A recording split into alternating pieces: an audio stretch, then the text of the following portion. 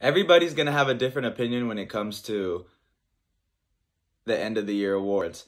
Whether it's you have this player on your first All-NBA team, you have this player on your second All-NBA team, this is your MVP, this is your Defensive Player of the Year.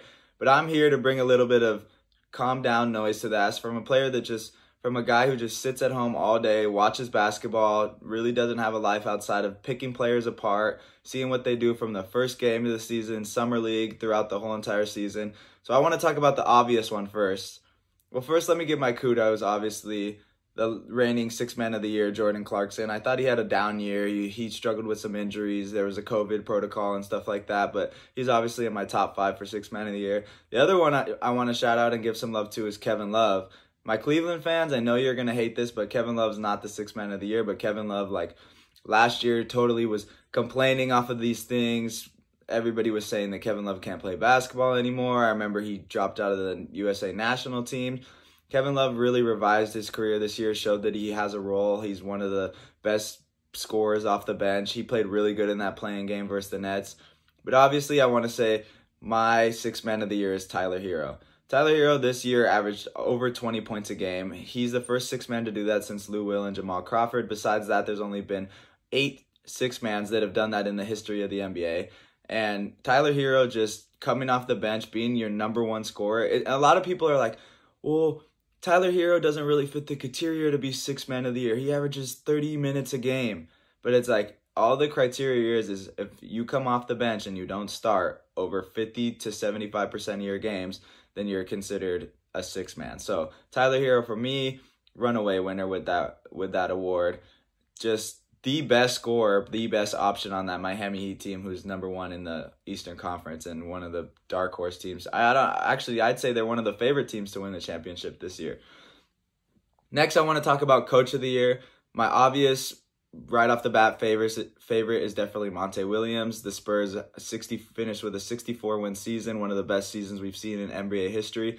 Record-breaking for that Phoenix Suns organization, most wins of all time. They passed that Phoenix Suns organization that had Sean Marion, Steve Nash, and Amari Stoudemire, and Channing Frye and Jared Dudley. So that's incredible. Tips off to Monte Williams. But there are a few other names I want to mention. Taylor Jenkins from the Memphis Grizzlies. I think a big thing for me when I look at Coach of the Year is what was their expectations coming into the season and what did they do to pass that?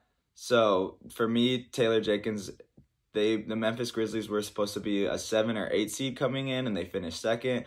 This team is 18-4 without Ja Morant this year. So for me, you got to give him a nod for Coach of the Year. Now looking in the East, so those are my 2 for the West candidates. Obviously, Monte's my favorite. Now if we look over for the East, I got to bring up JB Bickerstaff with his Cleveland Cavaliers. Nobody, even me, doubted the Cleveland Cavaliers. Nobody thought that the Cleveland Cavaliers were going to be anywhere close to where they are. They're now struggling to get into the playoffs in the 7th seed.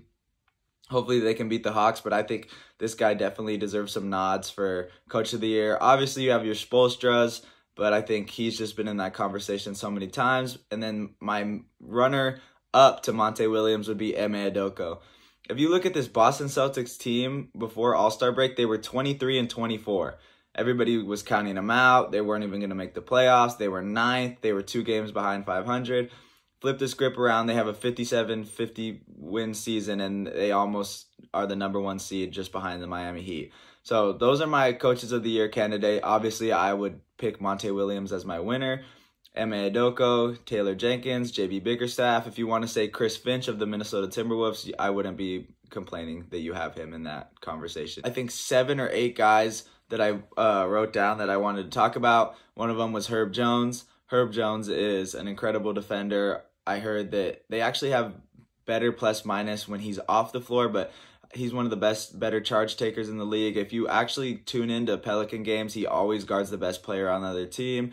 I remember watching in Summer League, and the coach was like, we're going to have this guy starting, and everybody was like, no. Willie Green was like, we're going to have him starting. Everybody was like, no, we can't start Herb Jones. He can't even score the basketball. And now we see, like we saw the other night, that Herb Jones is a legit defender, and he can stretch the floor, and he does everything on the basketball court. Another guy I want to bring up They kind of is similar to Herb Jones. They get, obviously it's a defensive award, but if you're just horrible on the other side of the basketball, then you're not going to get as many minutes. So another guy would be Gary Payton. Gary Payton just is pretty terrible when it comes to scoring, unless it's like dunking or hitting a wide open three, but his defensive paralysis is really incredible. Drew Holiday obviously would take one of my guard spots on an All-NBA team. And then Rudy Gobert would be another guy that I'd have to mention in my top 3 conversation for Defensive Player of the Year. But really for me, it comes down to 3 guys. The 3 guys I want to mention the most for Defensive Player of the Years would be Rob Williams, Time Lord of the Boston Celtics, Giannis Antetokounmpo, and Marcus Smart. Rob Williams is just incredible in that 3-man switch. They switch all 5 guys. They'll rotate one on the bottom. Rob will come up. He can guard all 5 positions. He's averaging 2.5 blocks a game. I just think Rob Williams is incredible. We're going to see him win a Defensive Player of the Year if he can just stay healthy. Giannis, do I even have to say anything about Giannis? He's in the runner for Defensive Player of the Year every year. And then my dark horse, who I do believe should win it this year, is Marcus Smart. Marcus Smart is top 5 in deflections, top 3 in steals, top 5 in defensive win shares, top 6 in defensive rating, top on the #1 defense in the league. So me personally, the category for Defensive Player of the Year is your team overall playing defense. I don't think that's true, but I think Marcus Smart is the igniter. He does everything on the basketball court. He locks down all 5 positions. If you look at some of Marcus Smart's numbers when he's facing top defenders in the league, or top offensive scorers in the league, it's absolutely ridiculous. So I'd have to give my nod to Marcus Smart for my Defensive Player of the Year if I had a All right, let's talk All-NBA teams. So my first All-NBA team this is where it gets tricky. Like I said, it's positional, so people are going to get mad about this, but I had to pick a choice. I made my choice, so here we go. So my 2 guards for my first All-NBA team are going to be Luka Doncic and Devin Booker.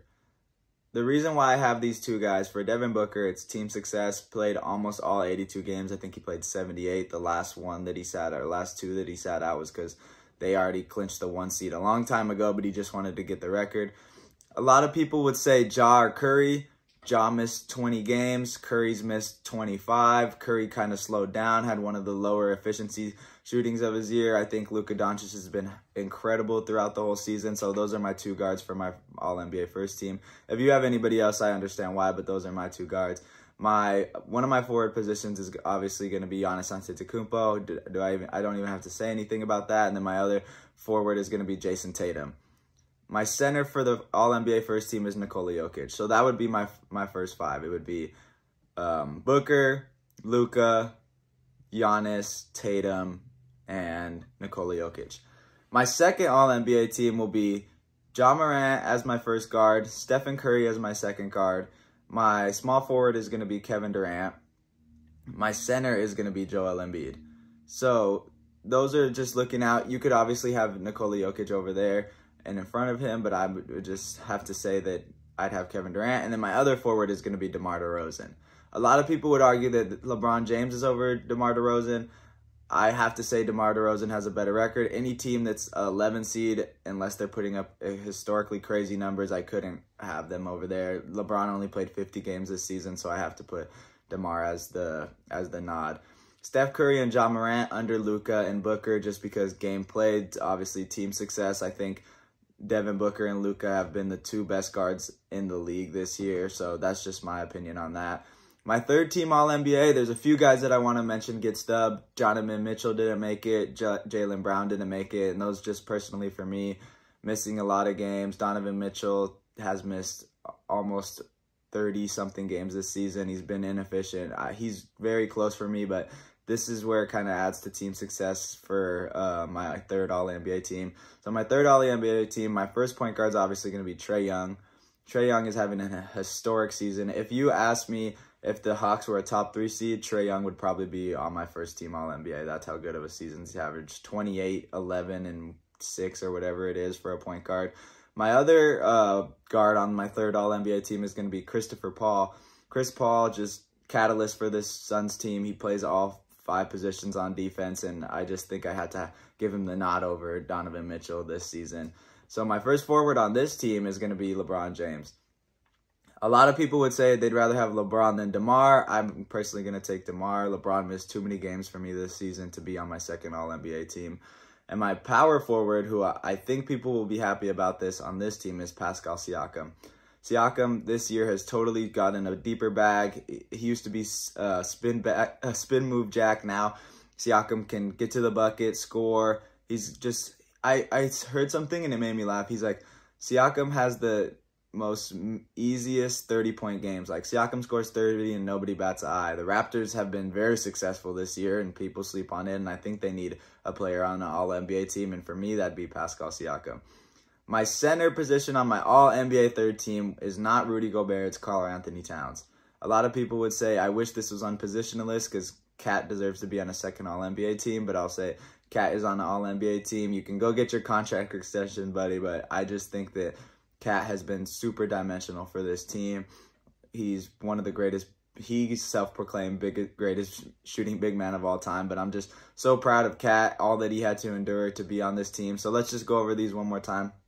My first all-NBA team is Devin Booker and Luka Doncic at my guards, and then I have Giannis, Jason Tatum, and Nikola Jokic at my center. My second all-NBA team, I have DeMar DeRozan and Kevin Durant at my forward, Joel Embiid at my center, and my two guards are Stephen Curry and John Morant.